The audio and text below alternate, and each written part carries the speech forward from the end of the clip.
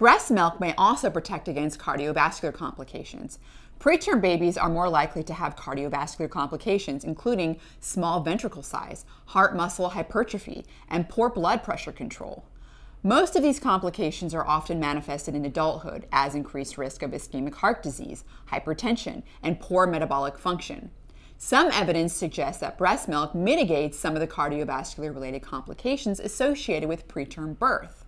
Most of the data about the cardioprotective effects of breast milk in preterm infants comes from follow-up studies of a cohort of more than 900 preterm infants born in the UK. The babies in the studies received either donor breast milk or a nutrient-enriched preterm formula exclusively until their body weight reached 2,000 grams.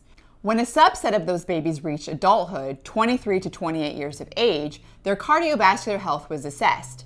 Those who had been fed breast milk exclusively as preterm infants had larger ventricle size and stroke volume compared to those that just had been formula fed.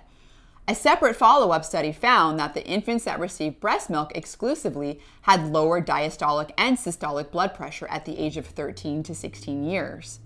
So it seems as though breastfeeding may mitigate some of the cardiovascular-related complications associated with preterm birth, many of which can manifest later in life as ischemic heart disease, hypertension, and poor metabolic function. Breastfeeding also has benefits for mothers as well.